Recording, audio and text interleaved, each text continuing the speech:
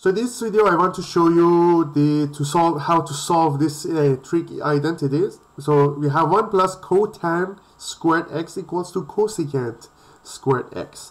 As you know, cosecant is sometimes written like Csc, or sometimes it's going to be like that, Csec.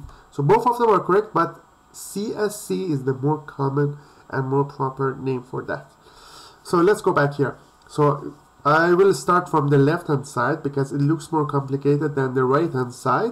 So 1 plus, then I want to expand this one. Cotan is the ratio of cosine divided by sine, so it's going to be cosine x divided by sine x.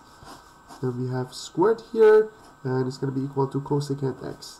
Then from this side I will have 1 plus cosine squared x divided by sine squared x. Then this one, I want to make it in such a way that it has the same denominator like sine squared. So it's going to be sine squared x, both in numerator and denominator. So it's going to be cosine squared divided by sine squared. So it's going to be sine squared x plus cosine squared x divided by sine squared x. So then we have 1 over sine squared x.